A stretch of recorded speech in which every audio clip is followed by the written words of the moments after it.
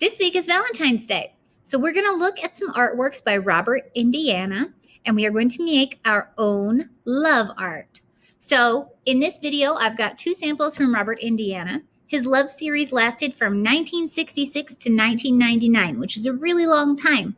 He started with just a painting, and then he moved into sculpture, and there's sculptures of his love painting all over the world, and even in different languages. But today, we're going to make something like this. It's pretty easy to make, and you can make it original to you however you want. So watch this video to learn how.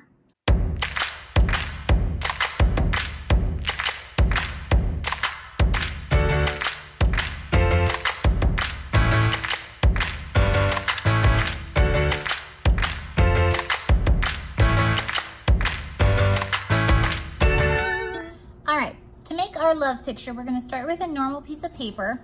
And we're just going to take one corner and fold it down till we have a nice triangle, because what we want is a square. So we're going to get that as perfect as we can. Fold that across, and we're going to cut this part off.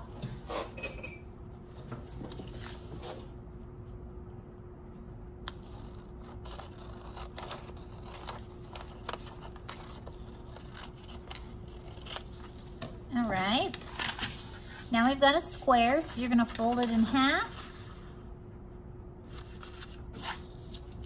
open it up, fold that in half again, open it up, and you should have 4 squares perfect for writing our word love. I'm gonna use a black marker just to mark the spaces.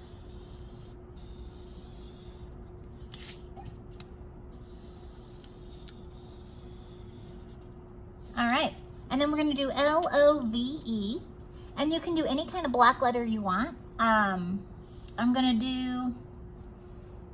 kind of take up the whole space here.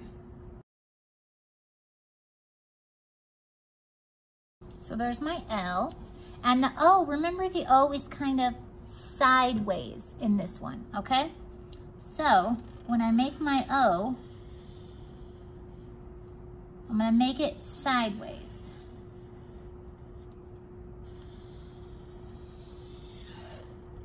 Okay, so all the rest of my letters are going to be straight up and down, but my O is going to be sideways.